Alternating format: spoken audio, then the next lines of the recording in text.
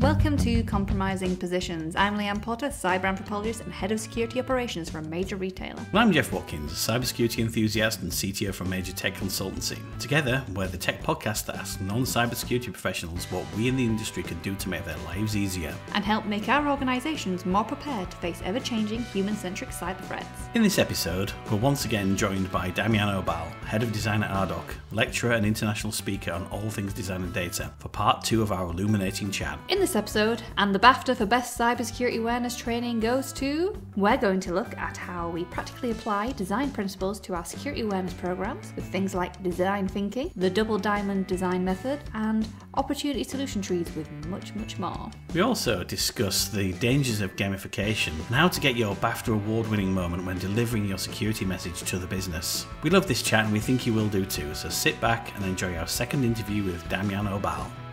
My first job in tech was software development. I am so grateful to the opportunity to sit in on user research sessions. At the time, it was the kind of two-way mirror. So here's our product. You gave the customer an iPad, for example, and said, right, okay, navigate to these pages. And listening to how people actually use things and experience things is such an eye-opener, especially when you've written that line of code yourself, or in your case, designed it yourself. Understanding actually, in your head, this is the journey you took because you designed it. But then someone picks up and does a totally, completely different thing. And that is so interesting. And there's a lot to be said about doing that analysis and understanding of challenging your own expectations of how someone's going to react in a certain situation. And I think for cybersecurity professionals, we do make a lot of assumptions of how people should act, how people will act. And if we look at the statistics of cybersecurity breaches and how they happen, we're not very good at understanding and analysing that. But that's because you work with humans, right? And it's kind of like the people process technology, and like people is the hardest to understand. Yeah, I think it's an interesting... So somebody, I think it might have been Beck, one of our recordings the other week, said something I think it was a very profound line, because I think cybersecurity awareness is higher than ever, but awareness does not equal behavioural change. And it's like, oh yeah, that's a point. There's plenty of things I can be aware of. We talked about those. They're in the UK. It was some anti-copyright adverts about copying films. And it's like you wouldn't steal a hat, you wouldn't steal a car, you wouldn't steal such and such. And people sort of laugh at them nowadays. And I don't think it changed anything. I mean, it brought further awareness that, copying a video is illegal. I'm not sure it changed many people's behaviour. And I found that a really interesting line. It's like awareness does not equal behavioural change. Like, yeah, you're right there. It's still basic. It's basic needs and like what's the shortcuts. And this is the outcome I want. Like what's the shortest way to get there? And then it's convenience. And I think convenience, you know best, but convenience, it's probably the best, the biggest enemy of security, or like the biggest danger. Because if something is convenient, we'll run with it. And a lot of times in projects, when we are in a rush, then it's like, okay, like screw this, like screw that. And product development is very hard. It's very untempting to go back and fix things. And that's where I have no visibility into that, but I'm sure that's where a lot of loopholes are created. 10 years later, you learn someone was sitting there for 10 years in your loophole that you had because you rushed with the MVP. And that's where I'm saying, I don't know how, but if it's not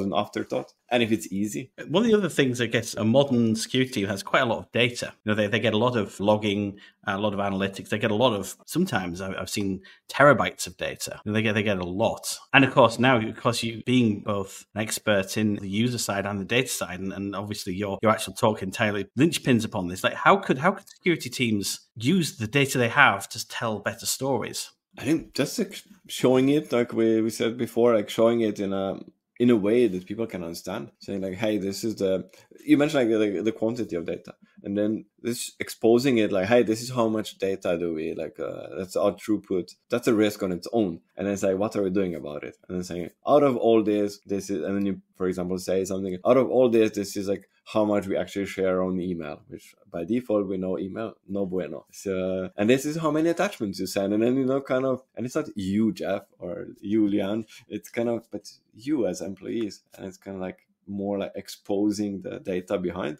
A lot of times that's why we love dashboards. We look at the numbers and we don't understand them. It's like, whoa, this looks, this looks important. And again, it's manipulating what we show. But if you want to raise the awareness, kind of like we kind of extrapolate. And I think it would be great to just the quantities And that's what when I was working with data, that's why I learned like quantity is, like I said, by default is a risk factor, because there's so much, and it's like so easy to hide a needle in a haystack. So or like so hard to find the needle if you want. So just expose it, I think, is the first. Yeah, that's really useful. One thing I remember doing, it's mostly just because I read a book about infographics and I really wanted to try it out, but and I took some of the stats from how many emails did we send as an organization, how many emails did we receive, how many of those emails were malicious, how many of those emails did people click on, how many emails did those open, how much did we defend against, how much did we not defend against. And that information, it was only just me really just trying out types of information to see what worked. But so many people replied going, that is actually really interesting. I had no idea it was those volumes. And I think as an industry, we don't really emphasize volumes. Organization, I think, if we talk in very broad senses of, cyber crime is on the increase massively. It's trillions of dollars. Something like 10.5 trillion or something like that, Jeff, for 2025 is going to be lost to cyber criminals. So absolutely a huge amount. So we can understand that kind of thing. But when you focus it right down to the organizational level and say, and we are a target, I think that data story can be very interesting. And to your point, I think that data story is already very powerful in the cybersecurity products. But the challenge is because that's like 3 people in a company that actually look at those products. I've seen a couple and they're actually very good. They show you like, hey, that person is surprisingly a lot on Dropbox, or like that person, and they can predict. I heard stories, they can predict behavior when someone's gonna quit, and it's scary what those softwares can do. So they are already powerful, they are like valuable, but then the whole security story is not distributed. It's kind of like, I think it's in the like 3 people have like a hold of it, and then there's nothing, and then there's the funny videos. So. But again, there's like so much we can do, and kind of how can we inform and share some bits of it without exposing like, hey, we know much more about you than you think, for example. I think the products are there, but if we treat security more as a product, that's a bit more philosophical. But when we treat things like products, then we can apply, for example, principles, and we say, hey, did we think about that? Did we think about, is it approachable? Is it useful? Is it learnable? Whilst the cybersecurity product as a service is there, I think. Oh, I like that. Cybersecurity product as a service. Very nice. One thing we were discussing when we had a catch up before we recorded the show was your experience with design thinking and how it could be applied to cybersecurity. Could you explain for our listeners what design thinking is? Design thinking is one of the design methodologies, or like a framework. Or you can go like a school of thought almost, because it's well known. Most designers are kind of like snarky about it because it's more used by the business. Which is great for us. If something is on Harvard Business Review front cover, that's great. And design thinking is applying design methods to for example, solving business challenges or discovering opportunities and needs. And that's why it's very great, because everyone can use it. It's a set of methods, set of principles that you can apply. Why it's good is because we can challenge things like security. We can look at it from a user perspective. We break it down, and then we, for example, focus on the challenges first. We identify usually the key challenge, and we say, like, okay, this is the 3 areas that we think are the most important. And then again, you apply different design methods of ideation to come up with solutions, potential solutions. And then you kind of zoom in again and say, like, hey, this is the one we're going to develop and we're going to test it. So I'm sure most of your listeners are familiar with like the typical like the design double diamond. It's like very famous, like the double diamond. So first you go broad to identify all the different challenges. Then you convert on one challenge that you want to tackle, and again open up to find as many solutions as possible. And the double diamond to me describes very nicely the gist of design thinking and different design methods applied, not necessarily only to designers. And with security, I think we could do a lot. For a part of a talk we were building before, we were looking at some of the elements of design thinking into threat modeling and things like that. Into when it comes to actually thinking about the other side, like how might we attack? Yes, exactly. And there's all this like product thinking. For example, it's quite used now with Teresa Torres with like the opportunity solution trees. And then you go the whole way from the challenge, which is automatically also an opportunity. If something is a problem, it's also a product opportunity. And then you go down and say like, okay, what are the potential solutions for it? And then you say, we're going to pick one and we're going to do 3 experiments. And then you test those hypotheses and then say, we are wrong. So we go back. So it's almost like tax trees, but it's... I was about to say that. Yes. It feels like we came full circle with that, and that Exactly. made me smile. That made me smile a lot. And I guess then the same could be true. Is if you build those attack trees and you go, let's try some of these and see what countermeasures we put in place to make that not a thing anymore. Yeah, that's very interesting. Thank you. And that's why it's interesting. It's because you can connect the dots, and that's important. And in attack tree, you kind of connect the dots. You go from A to Z, and in everything we do with design thinking, for example, is connecting the dots. So it feels whole. It feels end to end, and that's by default. It's much easier if we go back to the story. Then you can tell it. You can say, "This is what we did." We're kind of exposing ourselves, and that's what design is usually relatively okay, or at least we try to do that to kind of show what we're working on. So it's kind of, there's no secret. We were forced to do that in the past because it was hard to invest in design, so it was very untangible, especially research. So we need to. That's what we're doing. That's our deliverables. But with cybersecurity, it's like, okay, what's actually it? It's kind of, it's out there. It's very untangible. And I think despite it being untangible, we need to, as an industry, cybersecurity professionals, give ourselves permission to experiment. And I think that's probably the actual big barrier is jumping over, because we, and rightly so, yes, the stakes are very high if we get this wrong. However, if we think about it before it happens and try and manage it in the abstract first and run in an experimental way, these 4 exercises, surely that's much better than overcomplicating a process, overcomplicating policies that might, yes, in the first instance, stop anything from happening, but maybe literally stop anything from happening, as in stopping other people being productive in what they need to do. And I wonder, how do you change that mindset of, I'm too scared to experiment with these 4 experiments because the stakes are so high? I think it's because they are so high, we need to experiment. Not to sound philosophical, but because it's so important. For example, what design usually does is like we tackle the hard questions. Like the easy questions are usually you don't apply design thinking and we just fix them. So when we do spend time, it's when something is hard. When we think about like Horizon projects, for example, that's where you do proper research. And that's when things are really important, when the stakes are high. When I keep repeating myself explaining what my role is, for example, as head of design, is like to minimize risk of investment. That's what we do. So kind of to speed up the process and minimize the risk. So we kind of try to be more certain that what we're building is the right thing. So that's why I think experimenting is good. But in your world, you look really cool doing it. When you say it like that, I'm like, that's something I should be saying. But you look cool when you say it, and I look like the bad guy. So yeah, that's a good point. Yeah, that's a good point, because then you look like, oh, you don't know what you're doing. So it's, yeah, you cannot admit. It's a good point. But then you need to get allies. I think that's and then distribute the experimentation process. I think that's what, for example, designers are very good at getting like other people excited. So because we are understaffed, and then we kind of need allies. So we usually the first ones to go would be developers, and then we kind of convert them to decent, semi-decent designers. So they are the advocates. So it's kind of, if you can do that, and then we do that by those like. For example, with design thinking, so do lightweight, so they feel like, I can do that.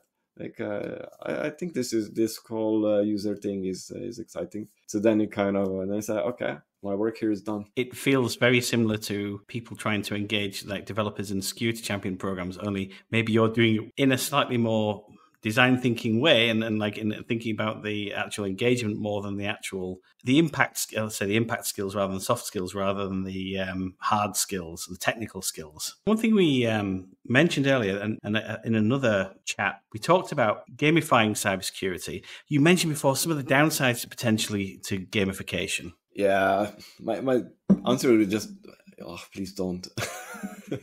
And that's coming from a designer. I really hate when we, like I said before, I love games. I'm like a gamer at heart. So I love my son he's turning 9, so I'm like super excited I can game with him. I love games, but not everything should be gamified. And that was I sadly grew up in times when everything was gamified, for the worst. And like I said, security doesn't have to be fun. If we gamify parts of it, I think that's great. If we gamify, for example, if you're a developer, like who's gonna find the most bugs, like who's gonna hack our system first? And I know there's some security software that does that, for example. That's great. But if we try to gamify, for example, for me as a designer, that's like, tell me what I need to know. And like, I don't have to be part of this game. I'm mature enough to understand it's important if you tell me like in a nice, short, human way. So not disagreeing. I love that we are trying to, but I think cybersecurity is the most gamified, definitely in all the onboardings. It's the most gamified I've ever seen. And that's like, I've seen now so many different programs and softwares and videos, and they're all gamified. And it's obvious like we're going to solve it. But it's the same as with engagement at work, for example, it's like engagement surveys. And I feel we're kind of in this loop that everybody's copying each other and no one's finding a better solution to the problem. And then we're just trying to slap gamification on it. But, sometimes when you go running, Strava is not gamified, or like any run keeper or whatever we use. It's not gamified. It's like leaderboard. That's not gamified.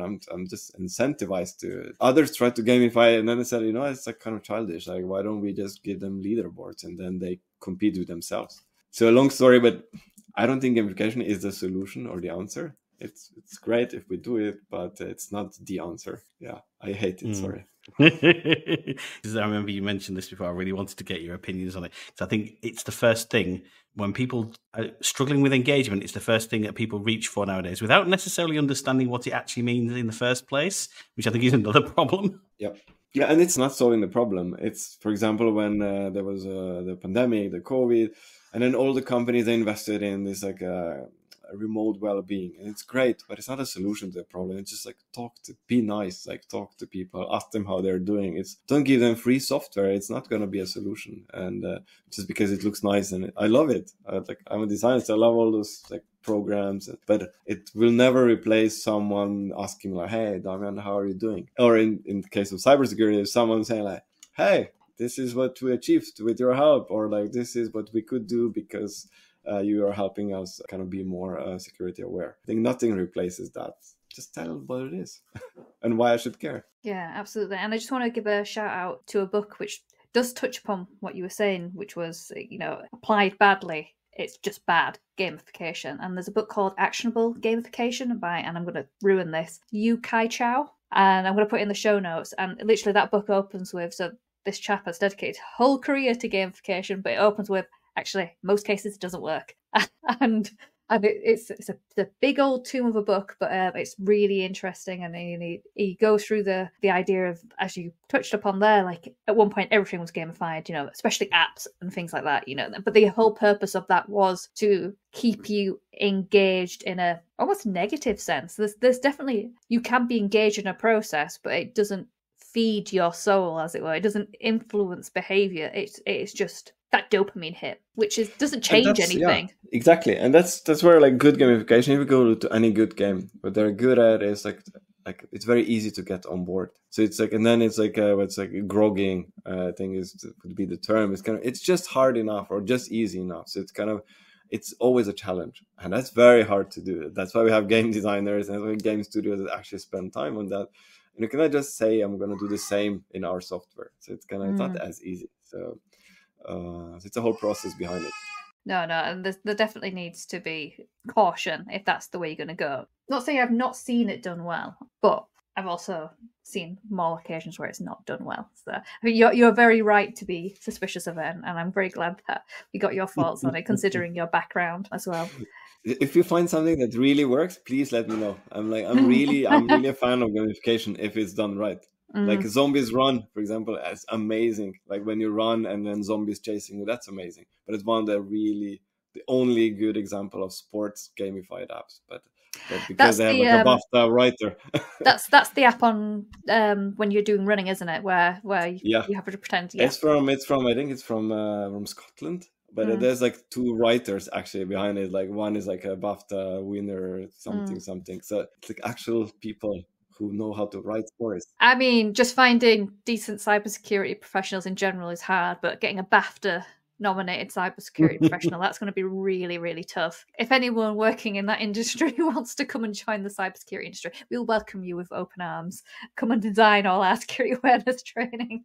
But to your point, and sorry for jumping in, like in design, for example, we value writing, and I'm very fortunate. Like I joined a team, and we have like 2 writers on 10 designers, and that's like it's very important. So you need to tell story through your UI, for example, through the interface, through the journey. So it's very, very important to have this story aspect and how it sounds, how it feels. We call it content, not just writing, but it is a good point. So. Awesome. Well, you have been absolutely generous with your time. I've really enjoyed this conversation. If our listeners want to reach out to you, where can they find you? And don't forget to plug your courses as well. No, I live online, so feel free to share my contacts, like my email and all the social media, LinkedIn, so we can share with the listeners. I'm very happy to respond, especially on the topics that I'm not that familiar with. I started working with data because I had no idea with it. I worked with embedded systems because it felt cool and alien. I now work with enterprise architecture. Like, how cool is that, right? So again, I love being surrounded by people smarter than myself. And that's why I'm very happy and honored to be invited to the podcast. Thank you. You're too kind. Thank you very much.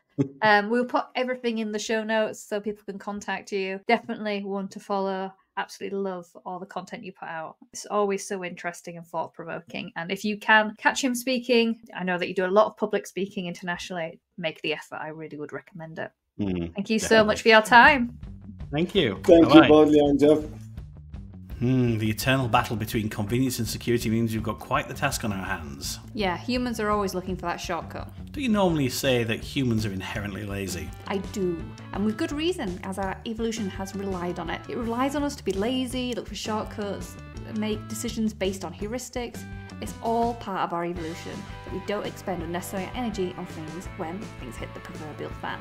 Yeah, but why isn't security enough of a threatening prospect to stop people from acting insecurely? Well, Damjan touched on it a few times in our interview with him. It's down to the intangibility of the threat. Most people are aware of what needs to be done to have good security hygiene, but it really is a numbers game, so unless you've been actually hit by a security incident or have seen any security control do its job, you kind of compartmentalise the threat as non-urgent, and all those extra controls are just an inconvenience to the activities that do feel rewarding. And I think that's where it becomes important to apply the design thinking methods that Damjan was talking about. It reminds me of product development, where we're aiming for a happy user experience that is low friction and error-free. That should be the goal in security too. Oh, I agree, and that's why Damjan's security product as a service really got me excited. Can you imagine how much easier it would be to get buy-in from the business if we badged up security in this way? Yeah, I think it would help a lot, because they're already used to thinking in product-centric terms. Why not do the same for security? Absolutely. What a fantastic episode.